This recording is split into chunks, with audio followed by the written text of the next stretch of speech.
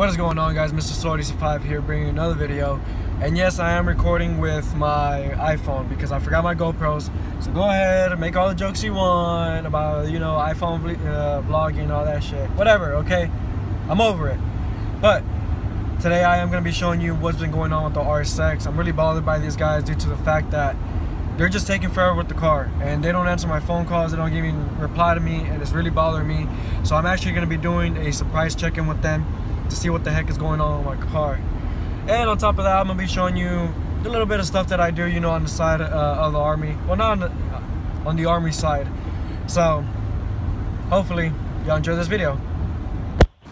Alright guys, so here's my car. I miss it so fucking much. Everything's in there. Steering wheel's not even fucking done. The lip still hasn't been put on. Fog light's still fucked up.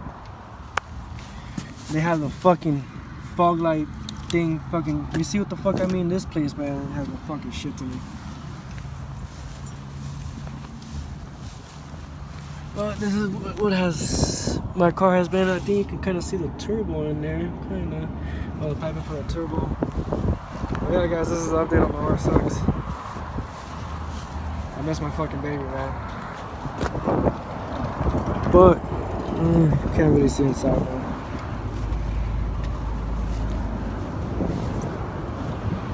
BDQ 300 exhaust. But yeah, guys, I'm kind of pissed off right now, so catch you in a bit. Alright guys, sorry for cutting you off a little bit early on that one, but I was pretty disappointed. I was really bothered, honestly. But deal is, there's no longer SoCal Motorsports. It is now Automotive Enterprises by a new owner and new staff.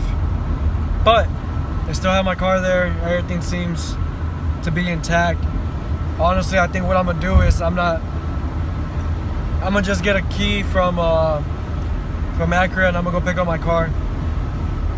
And honestly, I think that's it. I knew I should have just bought the turbo kit and done it myself, so that way I know that I won't be doing it for myself. And I don't know, just don't trust people that easily, man.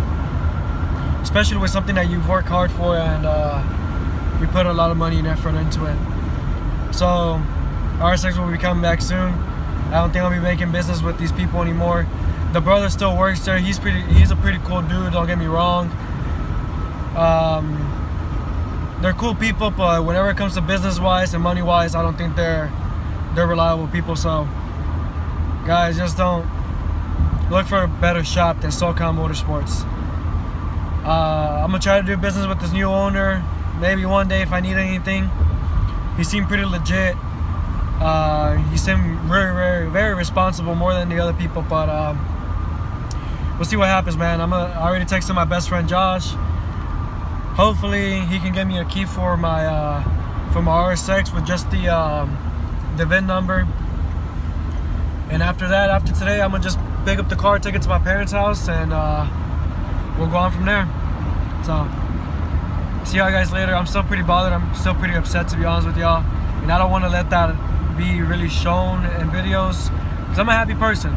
I try to be as happy as I can at all times, even though whenever I'm frustrated or whenever I'm down or sad, I'll still try to put a smile on everybody else's faces. So see y'all later, guys. I hope you have a good day, and peace out, eh?